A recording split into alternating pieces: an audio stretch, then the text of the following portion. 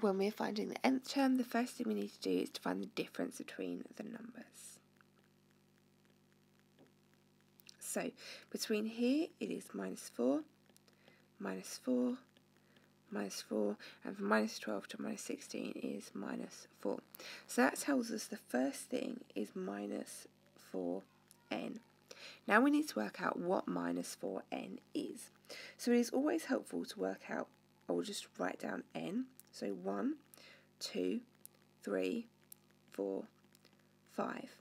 So -4n, 1 times -4 is -4, 2 times -4 is -8, 3 times -4, -12, 4 times -4, -16, 5 times -4 is -20. Now we need to work out the difference.